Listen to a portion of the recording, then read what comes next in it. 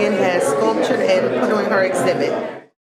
It was absolutely wonderful to work with Susan and my younger daughter. It was just fabulous. She sculpted lifelike image. She courted to the T every detail. How did you meet? We met at Rowan Homes and during a residential meeting, and she introduced herself. She brought a couple of her sculptures. I like what I seen, the way she talked, she presented herself, and I wanted to work with her. It's almost like she captures actual human life. She captures everyday living, live people, just doing whatever it is you do. And then in my case, I'm a parent that's raising 3 children, and that was my youngest. She's going to be very pleased to know that she's going to be somewhere in the museum as she get older.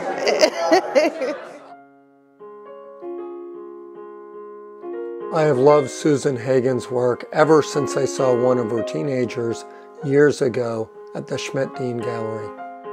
These sculptures transcend art. They capture human life. And last week, I finally got to meet the artist. I was born in Illinois, in Champaign, Illinois, and I grew up in Wisconsin, a small town, Stevens Point, Wisconsin. Went to college in Minneapolis and then graduate school in Detroit. Even though I've been in Philly for so many years, I'm deep down inside, I'm a Midwesterner. Susan told me she has been inspired by Midwestern artists like Grant Wood and Thomas Hart Benton, the Chicago Imagists, and outsider artists like Edgar Tolson. But her biggest influence lived 500 years ago in Germany, Tilman Riemenschneider. I really thought this is somebody that, even though I'm not in the same time and century and place, he was a major inspiration for the work that I do now. He didn't just work with the ideals and the symbols of the religious subjects that were part of his work, but they really turned into real people, and he worked with models from his time. And there's a kind of deep humanity that's in these pieces that appeal to me, in addition to this virtuosic wood carving technique. I work in a way that's actually a very long process. I usually have an idea for a series of related sculptures and drawings that I develop slowly, and needs to have a kind of cohesion to it for me. And I start out by researching, reading, studying my subjects. I really enjoy drawing. I've started working with Conte and ink washes, and then I produce the sculptures pretty directly using the drawings, although I need more information typically for a 3-dimensional sculpture. So the photographs are quite helpful, and I've gradually learned how to photograph in the round to get the information I need if my subjects aren't available. The sculptures are made from basswood, limewood, from the linden tree. They're all cut out with a bandsaw first and then carved with hand tools. So I work with gouges and rifflers and so forth. I'll start out with the larger gouges and then work my way down to the little teeny micro gouges to get the details. And then when I finish carving, depending on the series, some of the sculptures are painted or polychromed with oil-based paints, and I like to work with luminous oil glazes. In most cases, you can still see the wood underneath the layers of color. Some other series are either burned or bleached. They're monochromatic. The soldiers and the prisoners were both monochromatic. The pieces in the Schmidt Dean show are all polychrome, though, with oil-based paints. And the last coat is a layer of wax that gives it a nice sheen. I believe that the smallness of these carved figures makes the experience of looking at them even more poignant. Their lack of monumentality adds to their humanity and makes us care more about the people that they signify.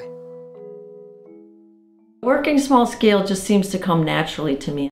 I think of the series as being a larger scale, but each individual work is a small scale and very intimate experience for me and for the viewer.